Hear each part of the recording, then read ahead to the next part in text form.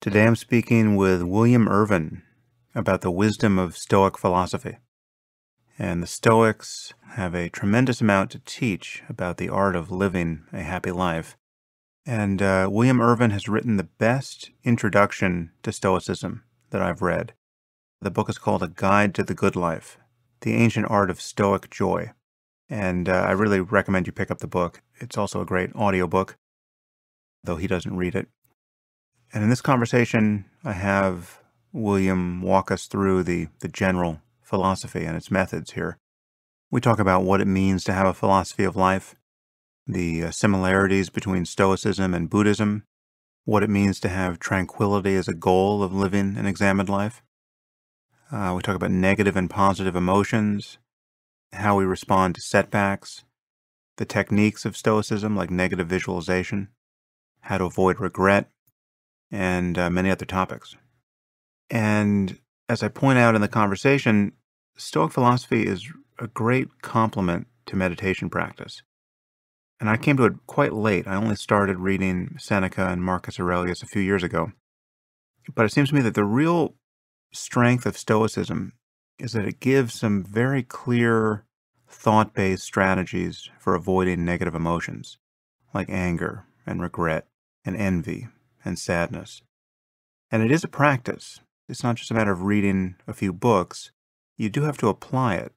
But unlike mindfulness, it works on a conceptual level, wherein you generally reframe negative experiences in ways that prevent you from having your habitual negative reactions.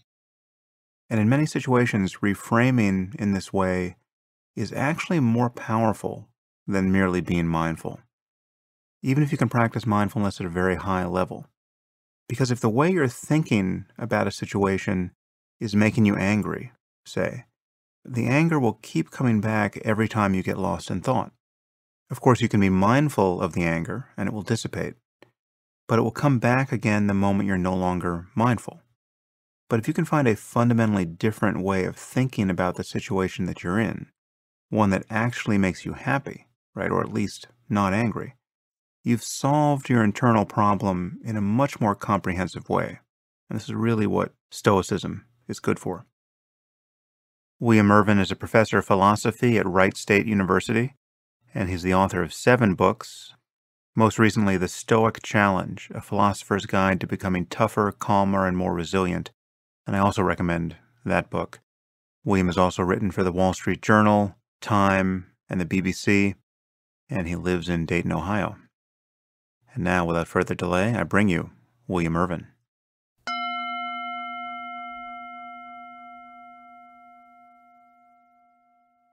I am here with William Irvine. Bill, thanks for joining me. Oh, it's a pleasure to be here. So you have written what I and many other people consider to be the best introduction to Stoicism, an ancient philosophy that has become very popular of late. You're certainly one of the reasons why. Maybe you know more about how this started than I do. And that book is A Guide to the Good Life. And then you've written another book, which is a follow-up, The Stoic Challenge, A Philosopher's Guide to Becoming Tougher, Calmer, and More Resilient. First, thank you for doing this. It's great to get your voice here. Oh, it's my pleasure to be here, and I'm here partly. I'm a teacher, college professor, and part of my goal is to spread the Stoic word because it has the potential to change people's lives in an interesting way. Yeah, this is something you observe in, I think, both your books, that it used to be that philosophy really was just synonymous with our best thinking about how to live a good life. And at some point, it became a more recondite and ineffectual discipline.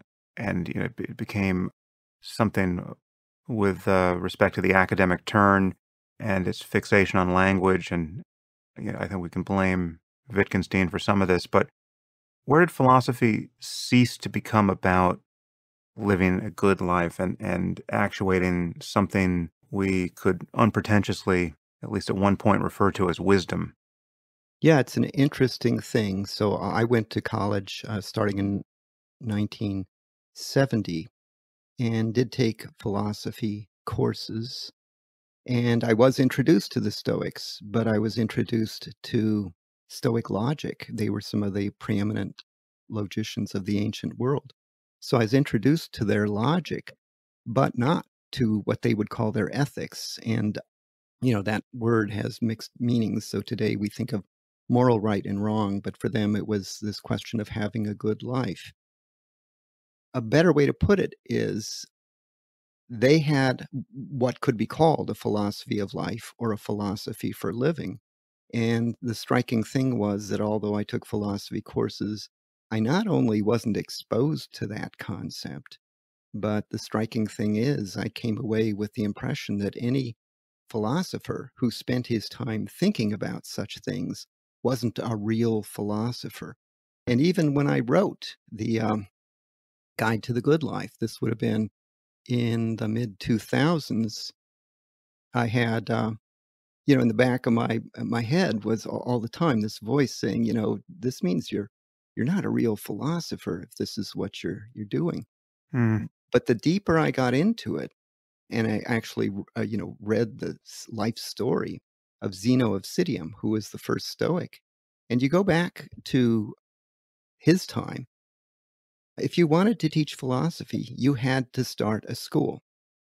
Kind of like today, somebody might start a school of martial arts and then have students that taught a particular kind of martial arts. That's what the Stoics were doing back then. Mm. And Zeno actually tried a few other philosophies. He tried to join other philosophical schools, came away thinking that what he needed to do was kind of do a mix and match of schools he had been exposed to and come up with his own new philosophy. And then after that, the way you would succeed is by getting paying students, people who would come and be very interested in what you had to say.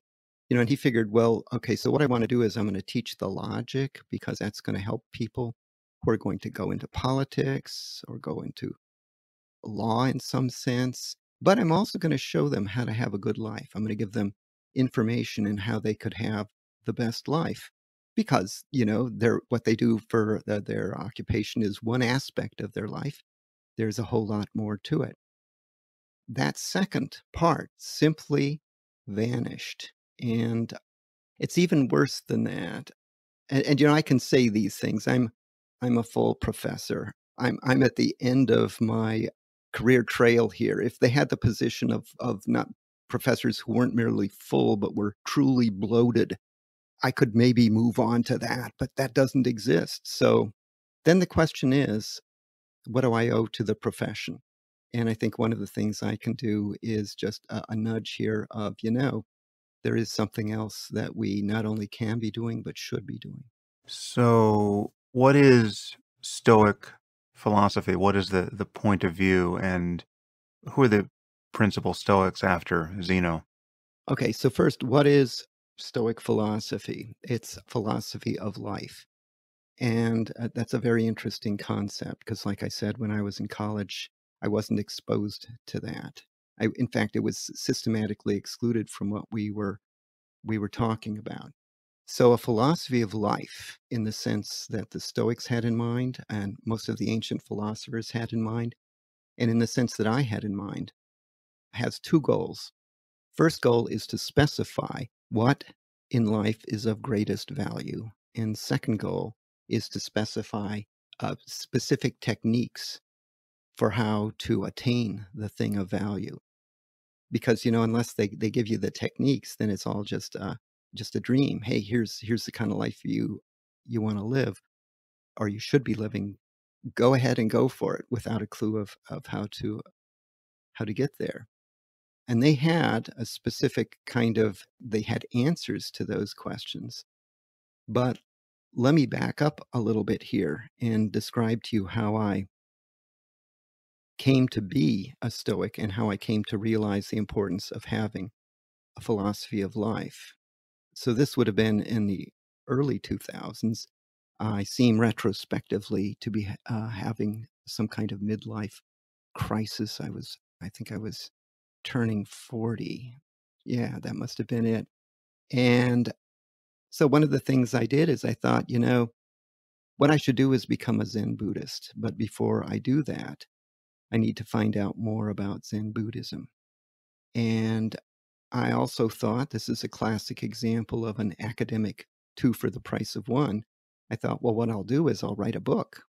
And in the book, I'll research Zen Buddhism and I'll also get a publication out of it.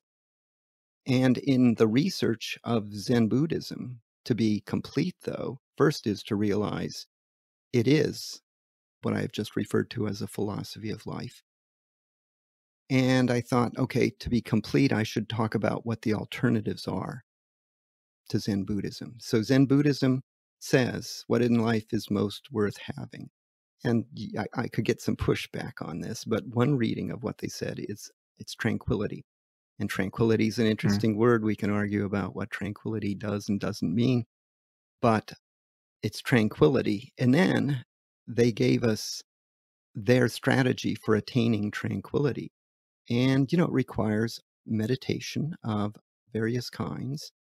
And if you do those meditations for long enough, you'll have your moment of enlightenment, and it'll come as a great flash. And you could have the moment of enlightenment the next day.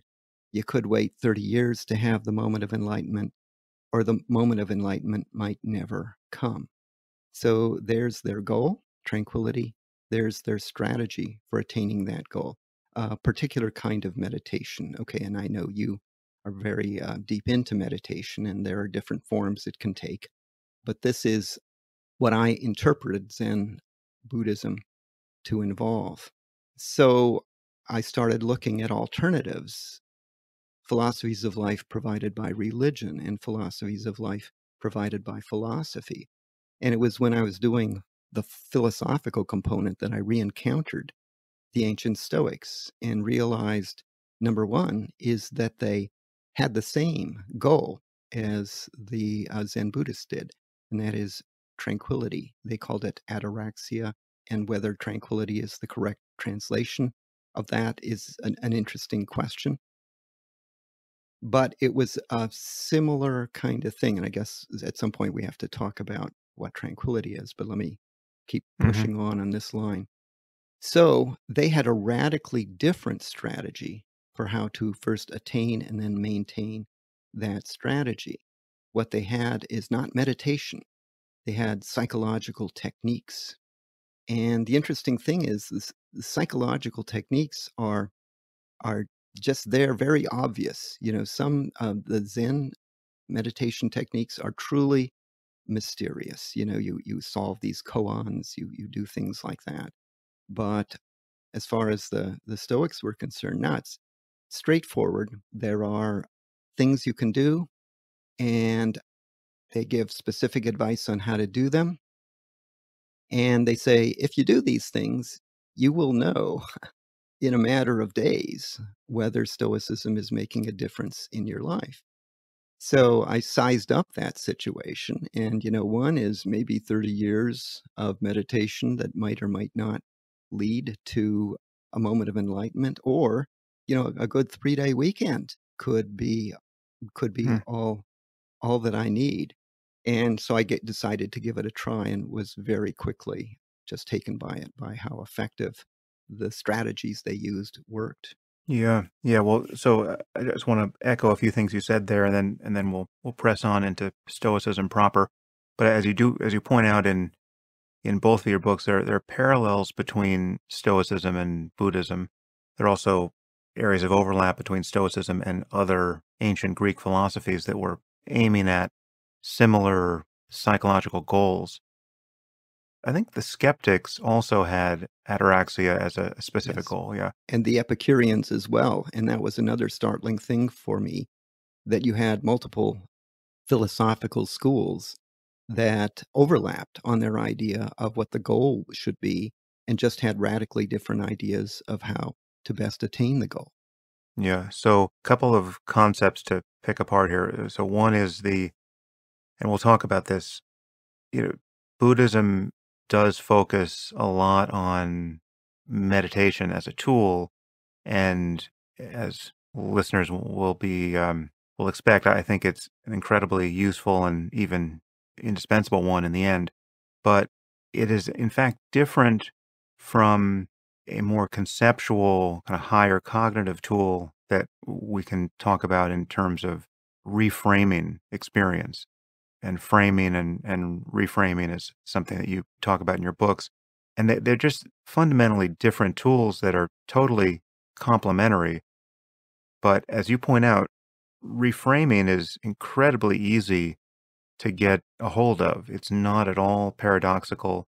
People do it in other areas of their lives in a kind of haphazard way, but Stoicism amounts to a probably the most deliberate invocation of that tool I can think of, and it's incredibly skillful, and part of this conversation will be a very practical walk through the technique of reframing so as to give people a sense of just how quickly they can change their relationship to experience by thinking in these ways. The other point I would make before we press on is that the goal of tranquility or peace can sound somewhat deflationary to Western ears. I mean, in the West, we think a lot about happiness and well-being and joy, and we think that in some sense a life well lived will be lived continually at in this sort of higher register of, smiling faced laughter and peaks of pleasure. I think there's good reason to believe that's not a psychologically attainable goal. But what is attainable is a deeper and deeper sense of well-being amid the changes in experience, both positive and negative, and having a mind that is less and less reactive in the face of the inevitable insults of negative experience and the inevitable dissolution of positive experience. No matter how positive your experiences are, they have the nature to arise and pass away. And this is something that Buddhism focuses on a lot, but the Stoics did as well. So the goal of tranquility, it can sound kind of superficial and disengaged, but it's actually supremely engaged and engaged with much less fear and anxiety and grasping than most people are used to. It's not a retreat from experience that the Stoics are counseling. They're just talking about how you can upgrade your firmware to the point where you are not viewing inevitable mishaps as problems. Rather, they're opportunities to deepen your engagement with life and your ability to not suffer unnecessarily. Yeah, I agree that, first of all, Buddhism, there are several different forms Buddhism can take. And for whatever reason, my primary interest was in Zen, but I agree that there's a compatibility there. By no means are they mutually exclusive kinds of activities. And in fact, I would like in the future to explore meditation to a greater length, spurred on in part by I'm a listener to your podcast and spurred on by that. No, nice. So you can do both. It's also compatible with religion. In fact, in religion, you find in Christian religion, at any rate, you find Stoicism poking its nose in, like the Serenity Prayer, grant me the power, the Hmm. things I can control. I'm blanking on what it is. That's lifted right out of Stoicism. So you could do both. There is no reason why you couldn't. And in fact, you could make the case that you should be doing both. And that if you really want to have the greatest shot at tranquility and a good life. So let me say a little bit more about tranquility because it's another word. Number one, people can challenge whether what we would call tranquility today is how it's related to what the Stoic philosophers were aiming at. But then there's another big problem, and that is people assume that tranquility is a zombie-like state where you simply aren't experiencing any emotions. The Stoics were not anti-emotional. They were anti-negative emotions. They had nothing wrong with Mm. against positive emotions. So negative emotions include things like envy, hatred, anger, fear, anxiety. You go through the list. On the other hand, positive emotions, and the two I like to talk about are the sense of delight, that you take delight in a variety of things, and that's something that I have really worked on. And we live in a world where there are full of things that can delight us, and most people are oblivious to that. And one level up from that, if they experience joy, they embrace the joy they're experiencing. Now, at the same time, there are positive emotions that are going to disrupt your tranquility. Those positive emotions I just described, are compatible with a state of tranquility. But there are others, you can simply be overly enthusiastic about things, and there are certainly drugs that can create a certain emotional states in you. And they would say, well, no, we're gonna draw a line there. But things like joy at being alive, joy at being part of this universe. I mean, these are really fundamental things, and to get there takes a little bit of effort. So Stoics are not stoical. Uppercase S Stoics, those who follow Stoicism as Yeah. a philosophy of life, are not lowercase s stoical, because in the normal term, that just means somebody who's immune to emotion. The Stoics were for emotion, but positive emotions to a certain level. And their strategies are designed to avoid experiencing negative emotions. Okay, so before we get into the actual exercises, and again, in your books, you recommend some very practical approaches, very much in line with the recommendations of the Stoics themselves. Who, in your view, were the most important Stoics and the best exemplars of the philosophy? So, in my own approach to Stoicism, you start with the Greek Stoics, people like I told you, Zeno of Citium, and he was followed by Cleanthes and Chrysippus, or Chrysippus. I've heard it pronounced both ways. And they are of less interest to me than what followed them, and that's the Roman Stoics. They're of less interest in part because we don't have many of their writings. We have people telling us what they said, but we don't have their writings. Their writings, for the most part, have been lost.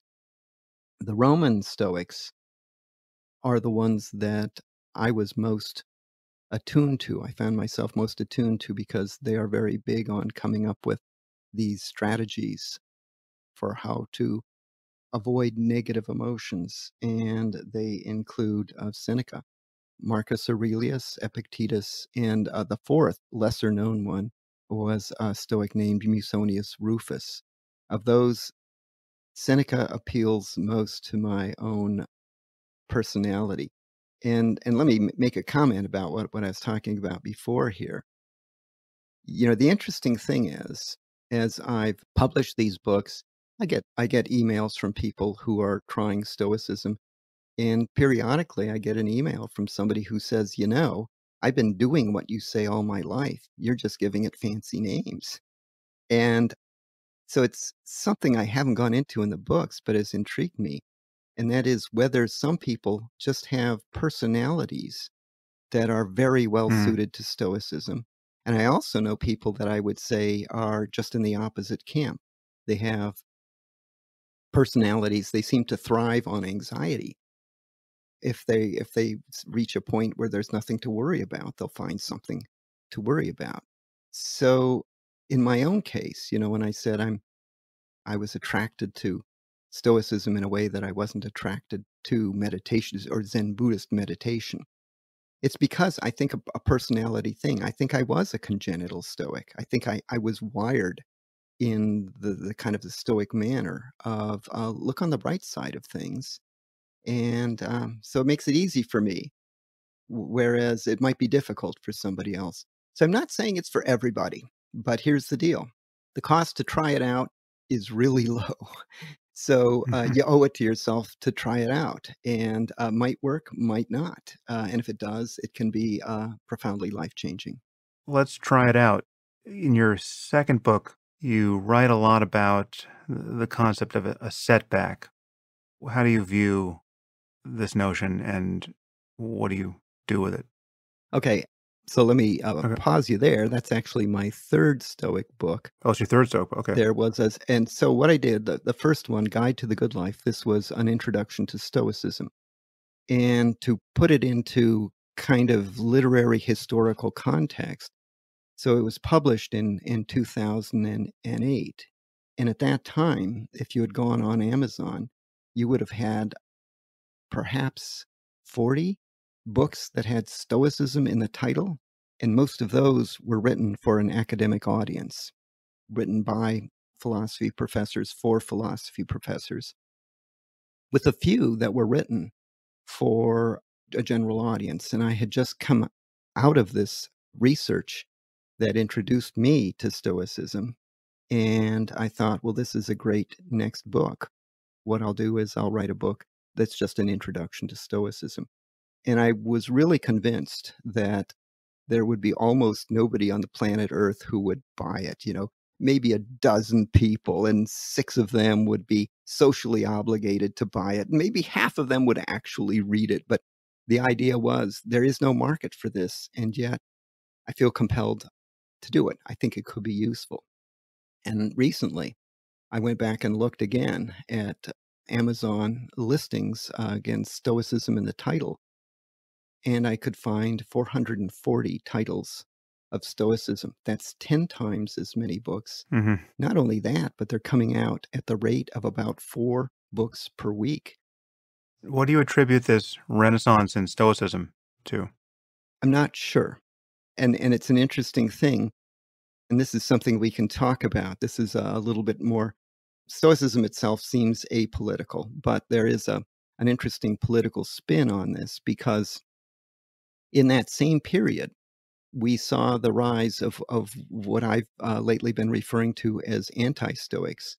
They aren't anti in the sense of being opposed to Stoics. They're anti in the sense of being the polar opposite of Stoics. So whereas Stoics are going out of their way to, when confronted by setbacks, simply to overcome them and then quietly go on about their way, at the same time as Stoicism was rising, there were people who took the opposite approach, and that is when set back, they felt aggrieved, they felt angry, it was injustice, and they found complaints. They had complaints, and it seemed like they were nurturing them. I'm hearing the rumblings of victim culture in the background. Yes, yes, and so to answer your question, I'm not sure why the Stoic Renaissance happened now. I'm not sure what kind of changed there, that it used to not be happening and then it was happening.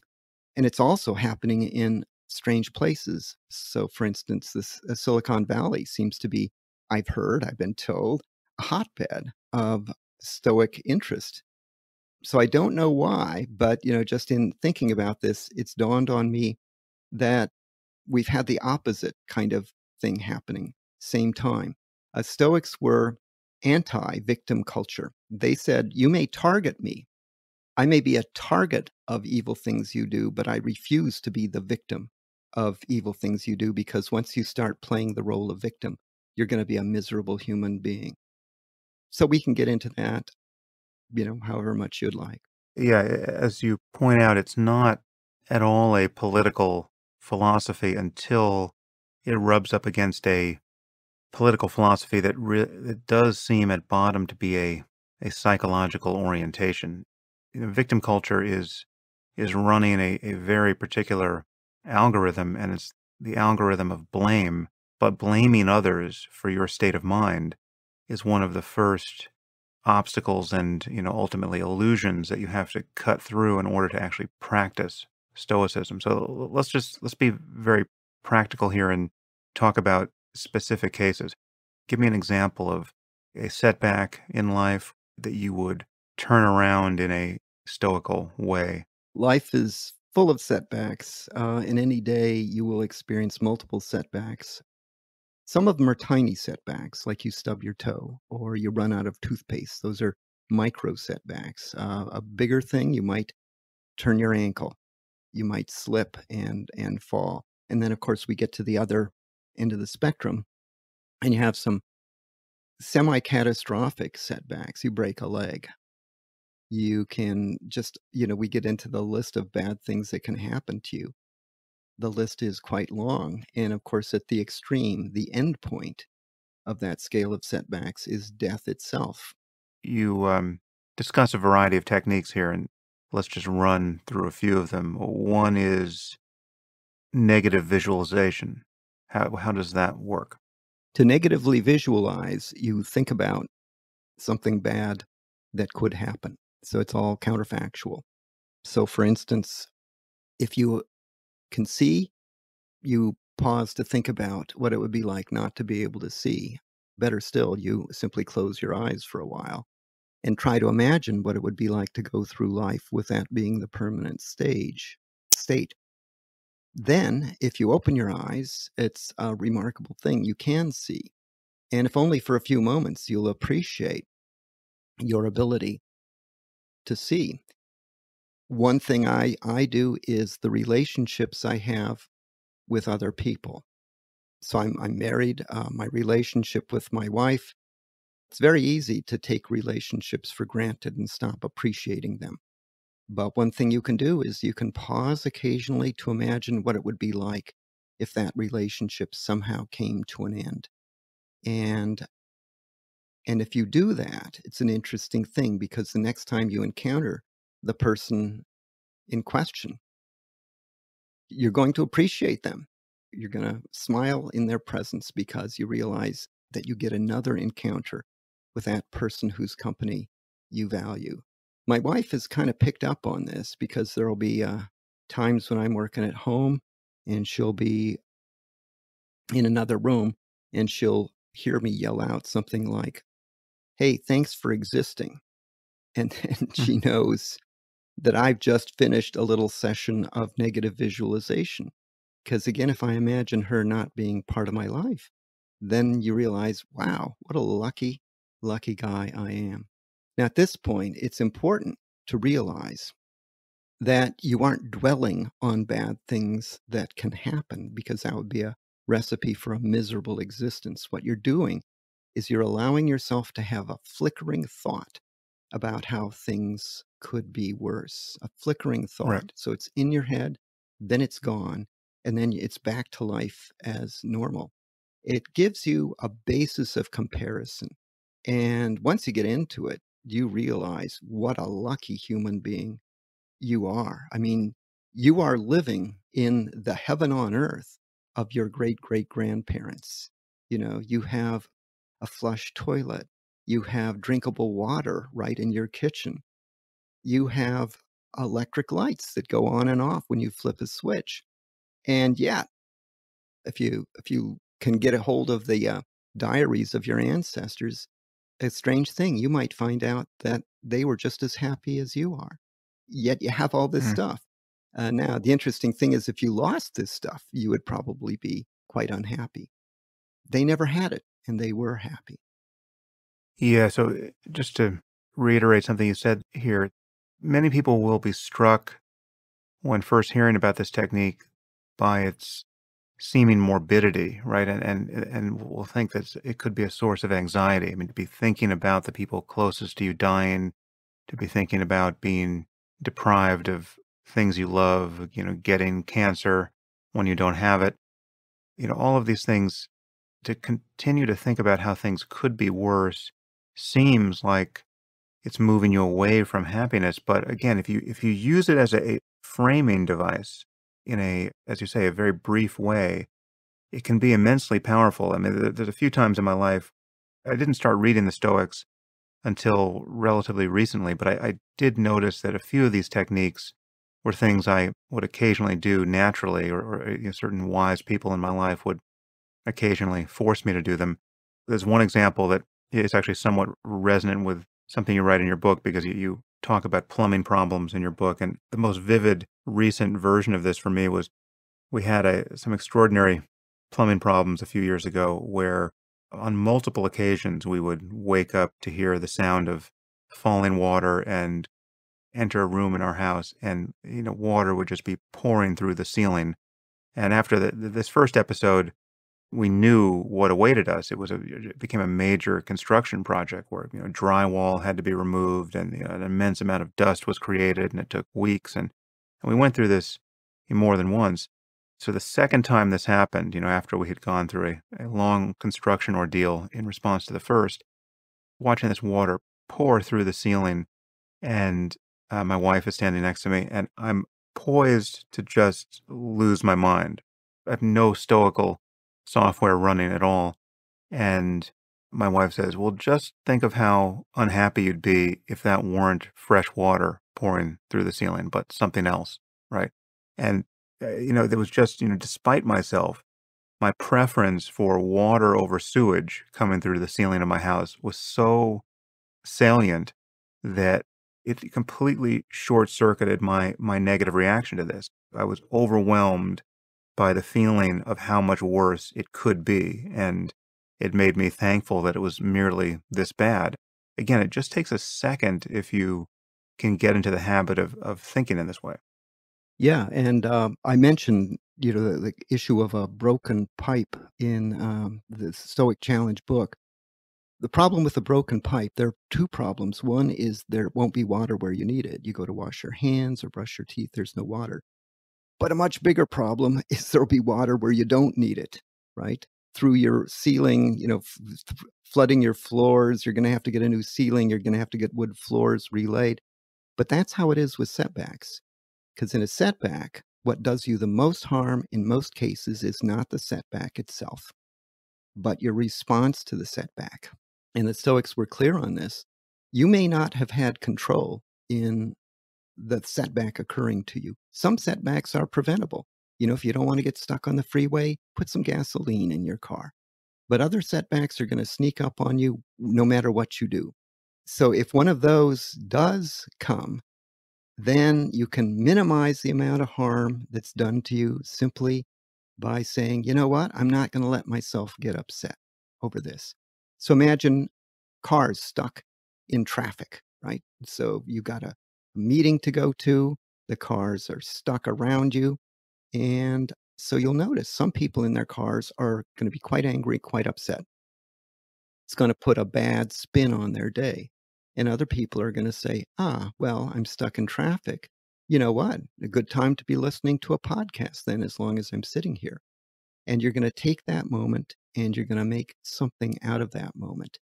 And something you said earlier also brought to mind one interesting aspect of this. You were talking about how it sounds so gloomy to go through life thinking about how things could be worse and that it could trigger anxiety. So the Stoics argued just the opposite. They said that if you routinely engage in negative visualization, you'll actually preclude a good degree of anxiety and also you'll avoid a lot of future regret because by engaging in negative visualization, you will fully appreciate the life you happen to be living. So when you wake up in the morning, and your eyeglasses are still there on the desk where you left them, you say, "Oh, good, I get another day of life, Yeah. another chance to get it right." I also tell in the Guide to the Good Life, I tell story of 2 fathers, and this is in conjunction with regret. Regret's a very potent emotion. But one father, they both have a daughter. One father really pays attention to the daughter, cares for the daughter, spends quality time for the daughter. The other father takes the daughter for granted, rarely encounters the daughter. When he does, has superficial interactions with them. And this sounds paradoxical, but the Stoics would say that if those daughters died, right? Suppose some tragedy, something, a disease, something else killed the 2 daughters, that the father who had ignored his daughter would experience greater regret than the father who had paid attention. And you might think, well, it's the opposite because one obviously really loved the daughter and the other was sort of indifferent. But because the one father really did love and appreciate the daughter, he savored the time he could spend with that daughter. And so, it was out of his control that she depart. But while she was there, he extracted the full value of the relationship. And what else can you do, you know? So he has fewer regrets than the other father who's gonna be saying, "Oh, if only I hadn't been such a fool. Yeah. If only I had spent more time." Yeah, so there's another framing here, which is similar to negative visualization. This is more along the lines of contemplating the finiteness of life, and it goes by the name of the last time meditation you talk about. And this is something that I also noticed that I was doing spontaneously before I encountered it among the Stoics. Take me through the last time consideration. Okay, anything you do could be the last time you do it, because you never know when the end is gonna come. Now, again, that sounds like a really gloomy thought, but it puts a kind of a positive spin on what you're doing. So I think in one of the books, I talk about buying a lawnmower. You know, I had a lawnmower for a quarter of a century. It finally died. I went out and bought a new lawnmower. And in the process of buying it, it dawned on me that I'm along in years, and this might be the last lawnmower I buy. And then the other thing is, when I'm using that lawnmower, when I'm out mowing a lawn, just the realization that, you know what, there will come a time if I live long enough when I won't be able to do this. So, what could be just me being glum and angry and saying I have to mow the lawn again, thinking this is really a wonderful thing that I'm still healthy and alive enough to be able to do this. In your relationships, anytime you say goodbye to somebody, there's a chance it's the last time you will see them. And again, that can sound very gloomy, but what it does is it keeps the relationship fresh. So, what you're going to be saying is, you know what? I really value this person. So, I'm going to go out of my way when I'm with them to focus my attention on them, to listen carefully to what they say, to extract the value of this relationship to the extent possible, because that is in my power. And if the relationship ends, then it ends, but it'll end with fewer regrets than would otherwise have been the case. Sounds like a paradox, I know, but that's what the Stoics claim. Yeah. Yeah. Well, this last time consideration also can transform your relationship to experience that you don't even like. So many new parents complain about changing diapers, for instance. But as you're changing your baby's diaper, and you think of the fact that this is a totally finite experience. I mean, this is just there are a number of diaper changes you will experience as a parent, and then there will be a last one, and there will come a time in your life where you're nostalgic even for that experience. I mean, that having had that moment of time with your child that, child of that age you will never see again because they grow and change. And it's a completely inscrutable experience of just seeing these stages of life pass before your eyes, never to be revisited. And you get to the point where you're looking at photographs or even videos of your children, and the people you see there are deeply unfamiliar in a way. It's even impossible to hold on to the memory, even with all the technology we have at our disposal. This is true for everything. It's just the last time you get a splinter, right? So the experience of getting a splinter is not something you seek out, but as you're dealing with that minor hassle, the reflection that this is, you've had a certain number of these episodes in your life, and this could well be the last one. It connects you to a reservoir of patience and kind of affection for life, even for the negative moments in life. Yeah, that's very well put. You know, when life gives you a difficult moment, there's another kind of similar technique that you can use there. Yeah, it's the last time, but you know, we were talking about frames before, how you can frame events, and in particular, how you can frame setbacks in various ways. So one of the ways in which you can frame a setback, I call it the storytelling frame. Mm, When something bad is happening to you, you can just think in terms of the story you're going to be able to tell someday about that particular event. So, my son, let's see, was recently driving across Texas, and the car he was in broke down, and they were in the middle of nowhere. And They had to have a toad, and he went through the whole thing. And at the end, I said, someday that's going to be a first-rate story to tell. And it's an interesting thing because when it comes to setbacks, we do tell other people about them. And some people just complain. They just say, okay, my car broke down and it was awful. And some people say, well, the car broke down and we handled it in the following way, and we ended up eating tacos at this really great restaurant that we wouldn't have found otherwise. A great story to tell. So that's another way to take the sting out of this moment right now. There's an analogous thing that happens with professional writers, especially writers of fiction. I remember when I first started writing, and I thought at that point I was going to write novels.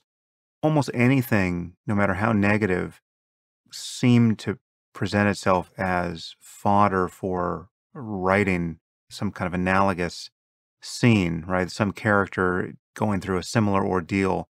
So just being thrust into some scary or, otherwise destabilizing experience, always at that point in my life had the silver lining of being something that I could figure out how to capture in prose. And I remember I was going through a breakup. My college girlfriend was breaking up with me, and I was, quite distraught over it. But a significant portion of my bandwidth was taken up with the effort to actually capture the totality of the experience in writing.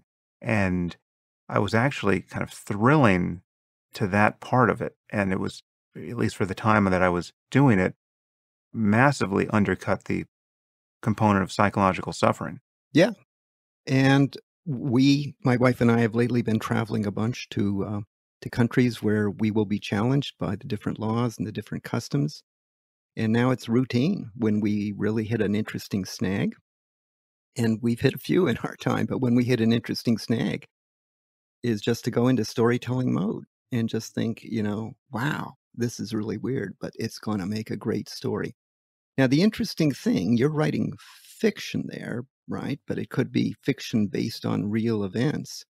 But in this storytelling frame, for the frame to work for it to work and have the proper psychological impact. It needs to be honest. And Yeah, you have to tell the story as the story actually happened. You can't make things up about what happened. Yeah, I came up with a brilliant solution.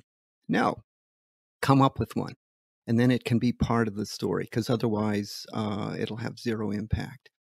This storytelling thing, and you have studied evolutionary psychology. So the way it works is we have a rational brain and we have an animal brain, and the animal brain came first. The rational part of the brain was an after effect, and those two simply are playing a different game. They're they're like roommates, forced to live together, but playing a different game. But here's the interesting thing. The rational part of the brain can trick the lower part of the brain because it's smart. It can do that and can come up with these psychological devices. And of course, this was what the Stoics, they didn't think in those evolutionary terms, but this is what they were thinking about. So anger, that's the inner animal taking over. The inner animal, it can hijack your higher brain. It can do it quite easily.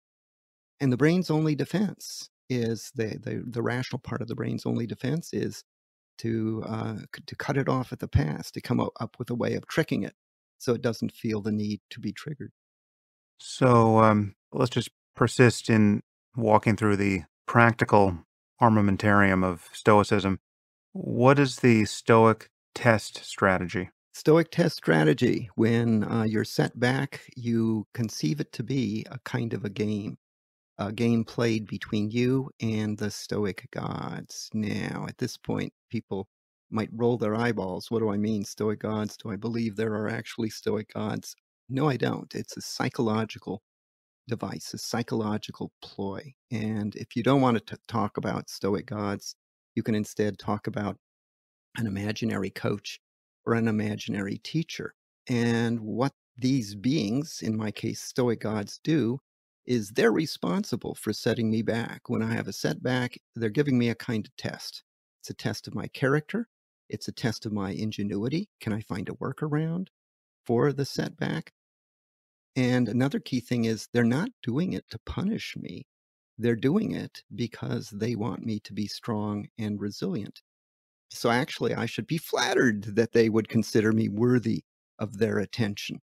Other people who never experience setbacks, they're in tough shape because they will, at some point in their life, experience setbacks and they won't be ready for them. But by experiencing setbacks and successfully dealing with them, success means actually finding a workaround and keeping your negative emotions under check at the same time. By doing that, you're going to have a much better life than would otherwise be the case. So they're training you. It's a kind of training. It's to build up your ability to bounce when life gives you a difficult task. Mm. Yeah, the analogy I have often used is to a video game. We all have these experiences of repeated setbacks, and the same sorts of setbacks keep coming around, and we have our habitual negative reaction to them. I mean, traffic being the most frequent and obvious. I mean, everyone knows what it's like to be stuck in traffic. It's happened to you recently. It will happen to you soon after hearing this. This is a repeated experience, and so it's like a video game with predictable levels. And if you imagine that life is a game where the measure of success, the place where you're getting points is in maintaining a positive, tranquil, resilient, flexible state of mind, right? And your failure to do that is really the only failure. I mean, that you can't successfully avoid traffic, but you can successfully avoid being deranged by it psychologically.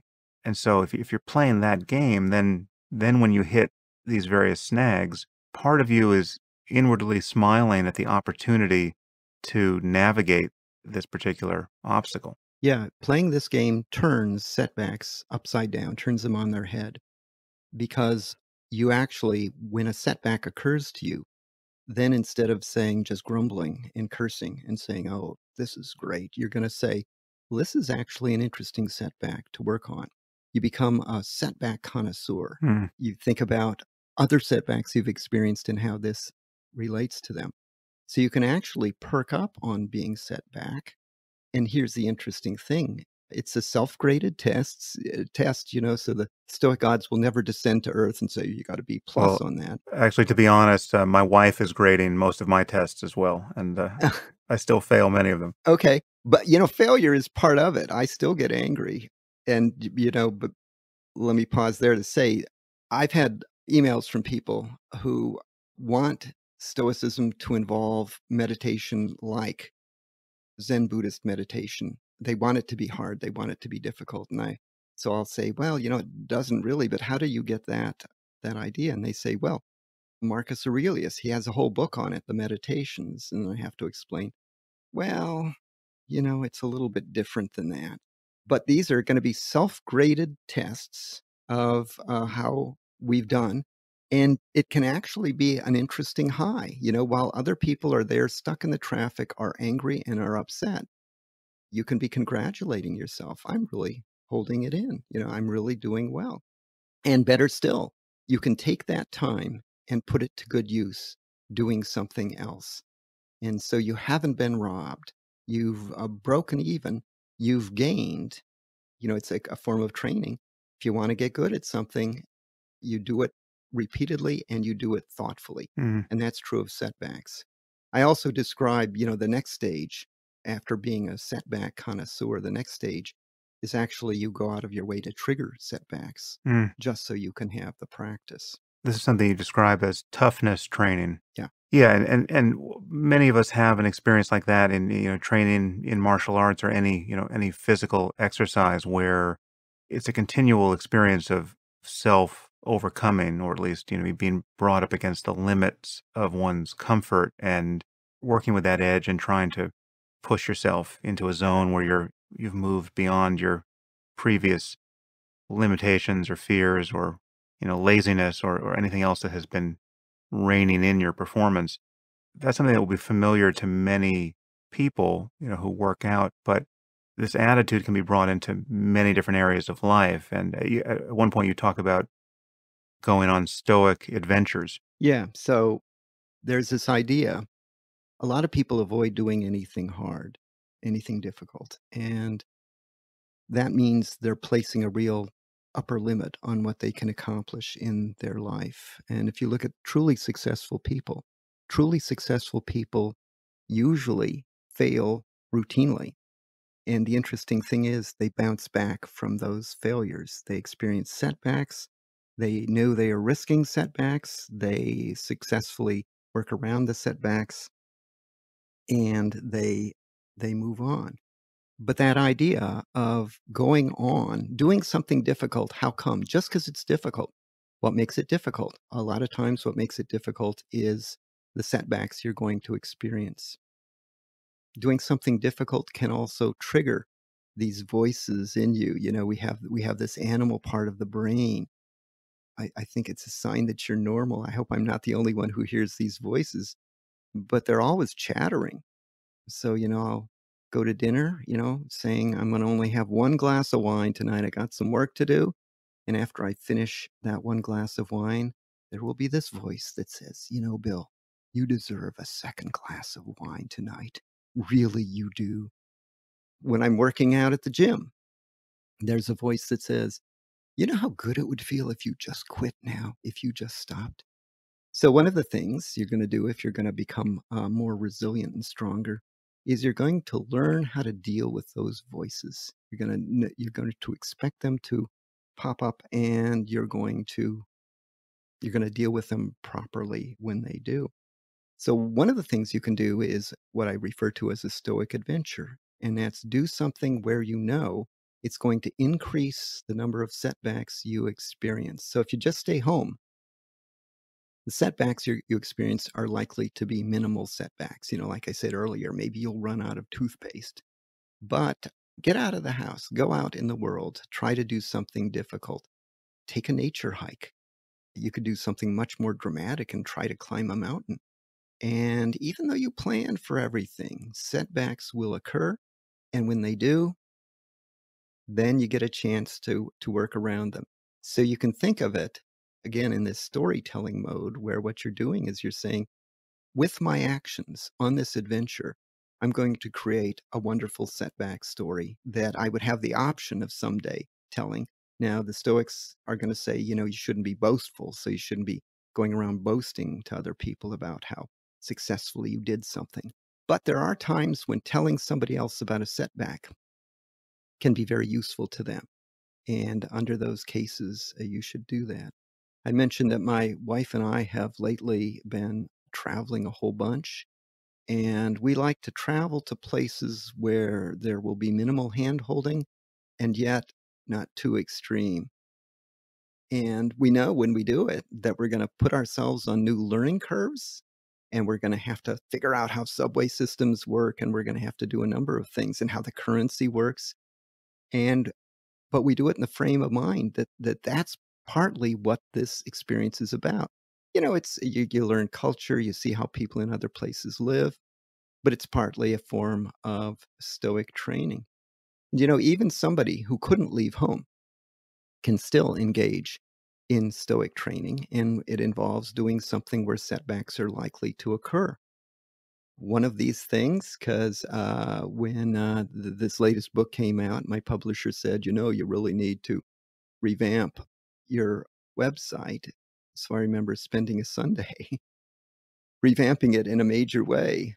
And it's interesting. It's like a hurdle race where you're going along, you hit a setback, you work around that setback, you hit another setback. And it can either be the most frustrating thing you've ever done, but at the end of the day, you go online and you look and you see there it is. And it's an incredibly rewarding feeling. And oh, by the way, you've become better at dealing with technical setbacks. So you've gained some savvy with respect to websites. You come out ahead. You had to pay a price for it. It took effort on your part. But many of the things worth having in life, that's going to be true of. It's going to require effort on your part. The ultimate question is, was the effort rewarded? And in that case, I thought it was. What is the next best option? This connects to the serenity prayer that you referenced before. Thinking about the next best option, when you're faced with setbacks? Okay, when you're faced with a setback, one of the things you need to do is avoid getting angry. And I describe what I sort of jokingly call the 5-second rule, that you have to decide within the first 5 seconds that you're not going to get angry. Because when you allow yourself to get angry, it's game over. Hmm. Because your anger, once it starts, it doesn't go away. It Yeah. doesn't die down. It nags you. I'll just add that this is where meditation practice comes to the rescue. The superpower that this adds to the kinds of techniques we're talking about is that even if you totally lose it, you then have the power to reboot your brain and just let that emotion dissipate, and even let all of the negative concomitants to it dissipate. So let's say you have you've started down the path of having a very non-stoical reaction.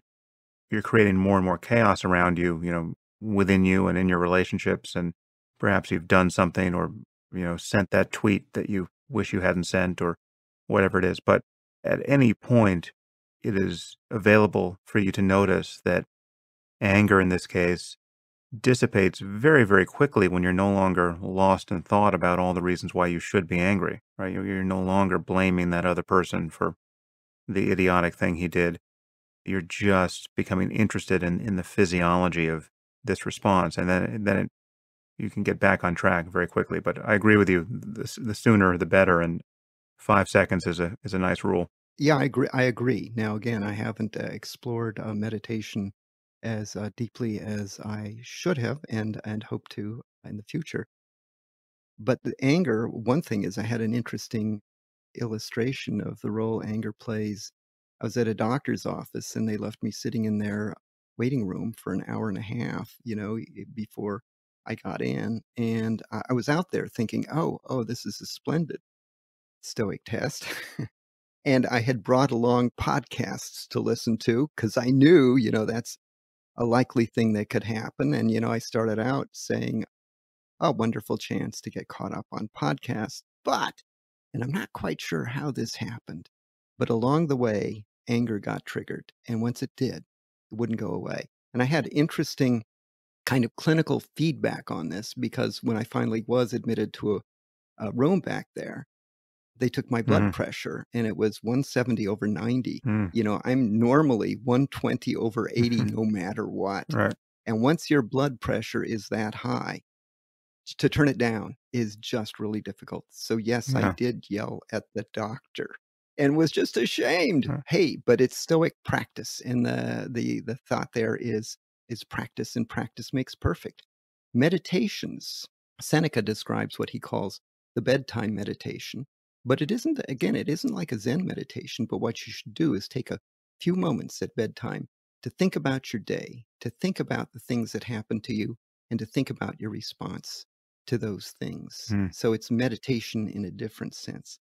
One other thing about anger is ideally, when you're set back, one of the ways, the grade you give yourself when the setback has passed will have two components. One is, did you keep your cool?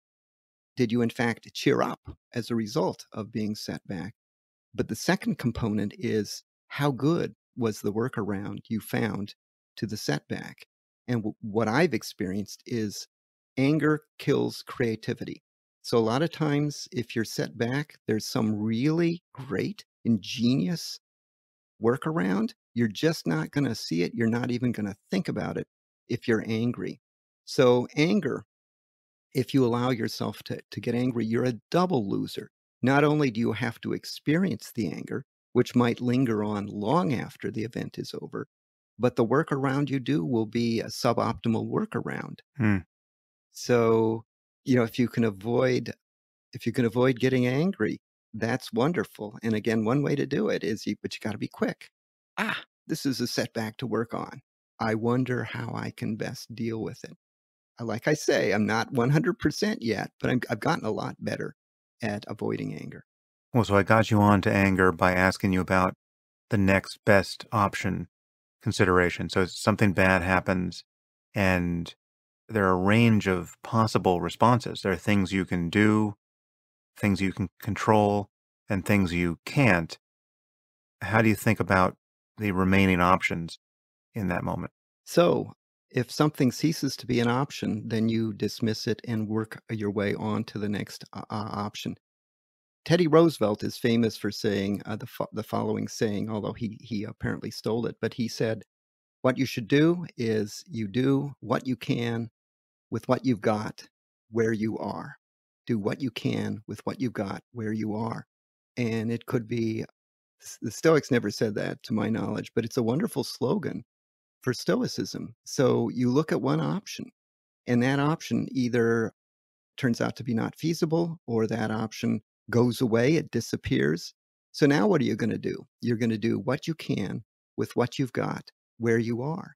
And that's your definition of success. So success means what? If you're set back, success means what? It means two things: not getting upset and finding the optimal workaround. The optimal workaround won't be a perfect workaround, probably, but it'll just be better than the alternatives.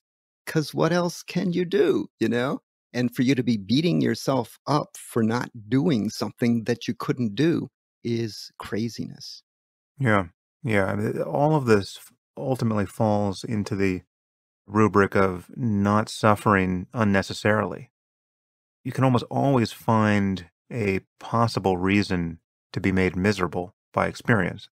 You can always do the opposite of the negative visualization. You can think of all the good things you don't have and may never get, and you can enviously look at the lives of others who seem to be enjoying more than you are on Instagram, or you can keep finding ways to simply experience life as it comes and work creatively with it with less and less anguish and anxiety about what may or may not happen.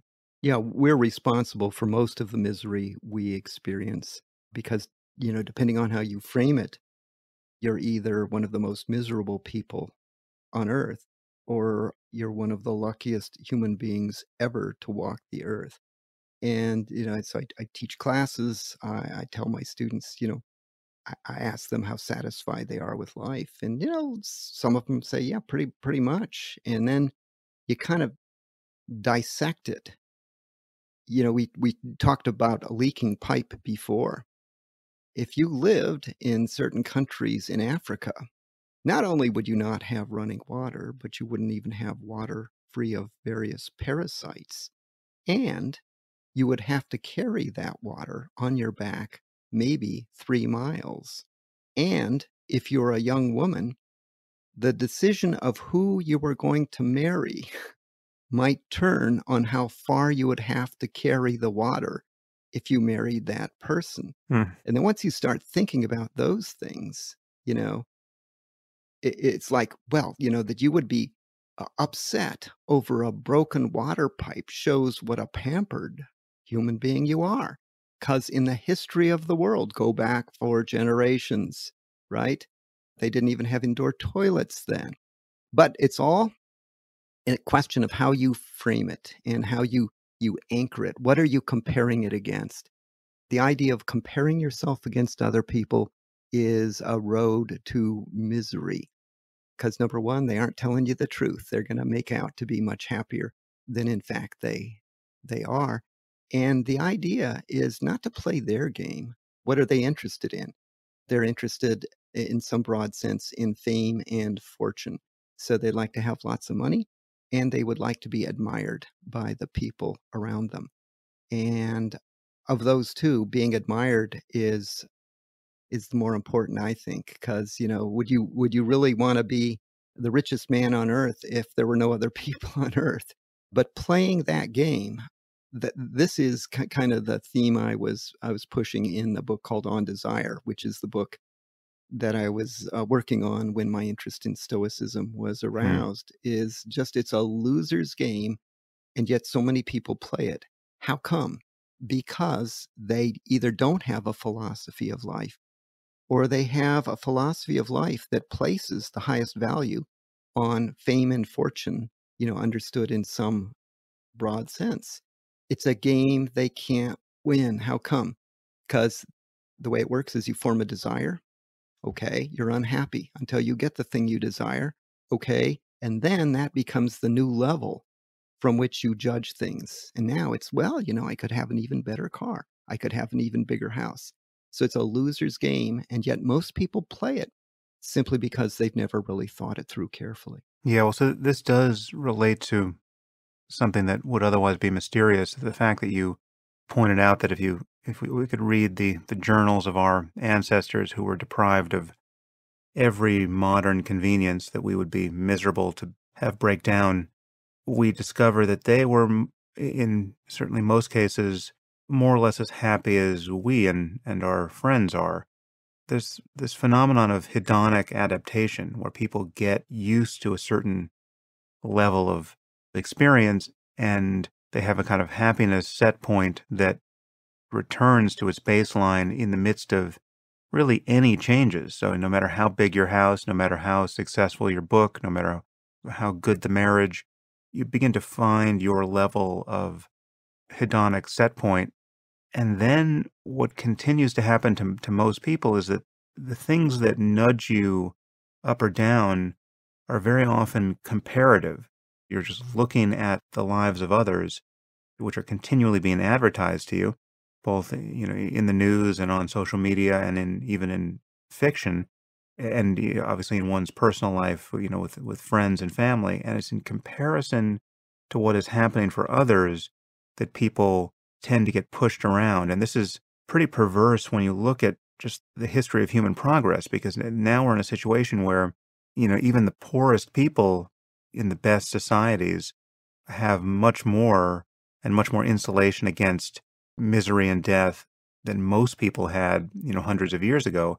And certainly middle class people in first world societies are much better off than people were hundreds of years ago. But in many cases, they are probably much less happy because we're experiencing a level of wealth inequality that in many societies is quite shocking and untenable. And what makes it untenable is this disposition for people to anchor their sense of their own well-being not to the actual objective changes in human circumstance generally over the decades, but to what the most fortunate, 1% among us are experiencing. Yeah. That idea of, the hedonic set point, it's an interesting thing because we routinely let other people set our set point for us. They do that with their Facebook pages telling us all the wonderful things that are happening. They do that by flaunting possessions. But given that the hedonic set point is one of the key variables in determining how happy you are or how happy you aren't, it seems absolutely crazy to turn the power to set that over to some other person, even to somebody you don't even know. So that was the genius behind negative visualization, because it allows you to be the one who resets your hedonic set point, and it allows you to turn it down. And if you turn down your set point, then whatever life you happen to be living to you will seem like a much more satisfactory life than was previously the case. We were talking before about how the Stoics, uppercase S Stoics, weren't lowercase s stoical, how they welcomed delight, how they welcomed joy. The Stoics, in part because of negative visualization, would come across as not just cheerful people, but insanely cheerful people who could find a silver lining in almost any cloud they could experience. That's a wonderful skill to have if what you seek to be is a happy human being. And one other qualification there, as far as I can tell from my reading of the Stoics, they didn't have a recipe for happiness. They had instead a recipe for avoiding negative emotions, because they knew that negative emotions are an obstacle. If your goal is to be happy, whatever that means, you can't be happy if you're angry. You can't be happy if you're experiencing envy. You can't be happy if you're experiencing regret. So there's no guarantee that you will be happy if you can overcome those, but it increases your chances dramatically because you're eliminating the obstacles to happiness. What would you do with the folk psychological and probably ultimately Freudian claim that this risks simply suppressing these negative emotions. If done right, and that's another thing, that so the Stoics were not simply good at suppressing the emotions, they were good at preventing the emotions. And where we were talking about anger. And again, how do you prevent the emotion? Well, you trick the animal part of your brain. And it's easy to hoodwink because, it's just not very thoughtful. It's just reactive to its circumstances. So you use one of these psychological ploys to trick it and to distract it, and then to get set on some different course. And then it forgets. It forgets what the problem was. But once you wake it up, you got a monster to deal with, not just for that moment. It's interesting because in my life, I've known people who, in their old age, became senile, demented, and so on. And they can't remember where they are. They can't remember what day of the week is, but they can remember something that made them angry 50 years before, and they can tell you about it in great detail. That is absolutely scary that anger can have that power. But it can only have that power if you let it wake up. So the idea is trick it, distract it for the few moments necessary to set a different course with what you're doing. Hmm. Well, Bill, it's incredibly helpful to walk through these topics, and my current aspiration is to get much better at Stoicism. That's the New Year's plan. I'm making my resolution early this year. Okay, that's my goal too, by the way, because again, it is practice. Have a way